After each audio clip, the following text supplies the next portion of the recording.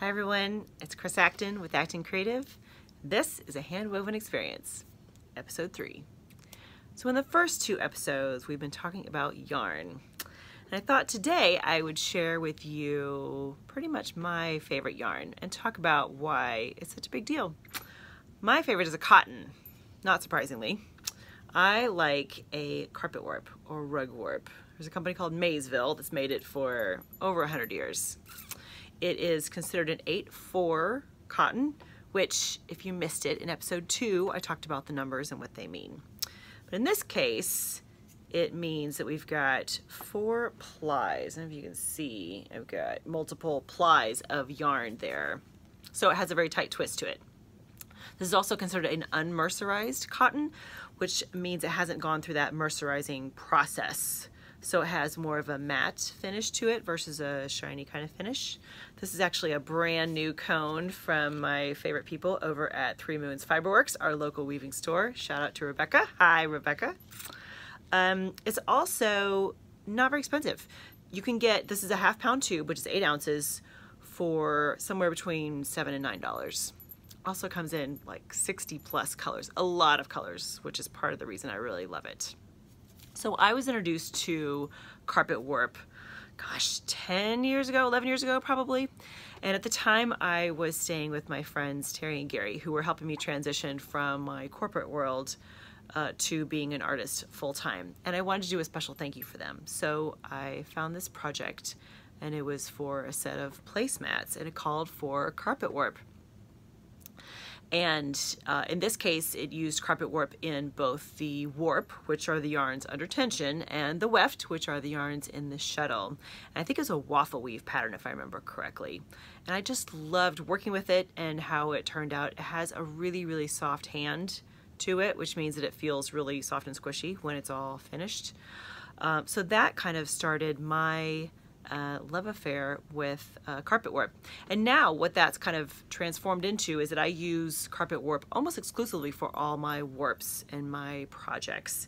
I've got a couple examples I'll show for you here. This is just a little fingertip towel that I made using carpet warp for both the warp and the weft. And in this case, I set it, or the set is, we'll talk about that later in the next upcoming video, but the set is about 12 yarns per inch. If I'm going to use it in a warp where I'm using a recycled material or some other kind of yarn that I really want to show up, I'll set it a little wider apart, so like 8 ends per inch. This is an example here. It's one of my clutches. And the yarns are running this way. This is the warp here, and these are the weft.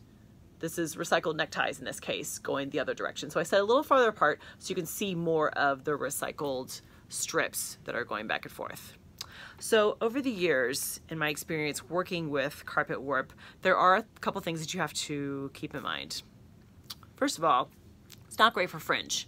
If you are really interested in doing a set of scarves that has the nice twisted fringe or just the long fringe, it's not great. It doesn't hold its shape very well. It tends to get real fuzzy, which is kind of the good news and the bad news. Because it gets fuzzy, it has a great, it's very soft, but that doesn't hold its shape very well. So not great for fringe. If you want to do fringe using carpet warp, I recommend doing a braid or a twist or something that will keep it together so that just the very end will be loose. Also, shrinkage. Boy, carpet warp can shrink, let me tell you. I plan for anything that I'm going to wash, like towels, I plan for at least 10%. And it depends on the project. In some cases, if I'm weaving a tighter pattern, it might not shrink as much. It all kind of varies, and eventually we'll talk about shrinkage and how to handle that. But plan for more shrinkage than you would other types of cotton. Also, in some cases, you have to consider bleeding. The colors will bleed. I don't know if you've heard that phrase before, but that basically means when the dye from one yarn bleeds is the word. It basically gets into the other one. So if you put a red yarn next to a white yarn, there's a chance that the red would kind of eke over into the white territory and it'll look kind of pink. Now, the carpet warp has gotten so much better. It doesn't do that nearly as much now. But just to CYA, I recommend using a Shout color catcher. Have you seen these? They're these great kind of fibrous sheets that you put in your washing machine, and it will catch all the loose dye that's floating around in there. So that really helps keep your whites white.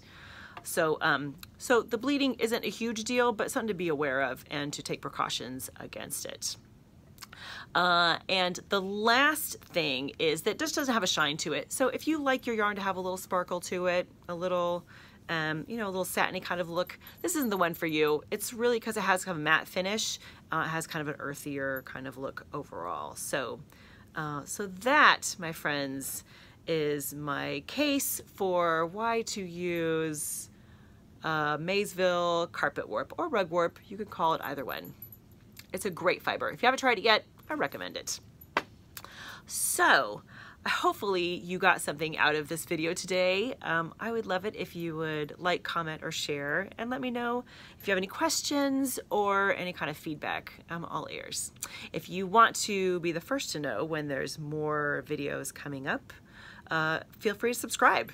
I would love to have build a community here and have more folks in the Handwoven Experience group. Anyways, so I hope you have a fabulous week, and I'll talk to you soon. Happy weaving.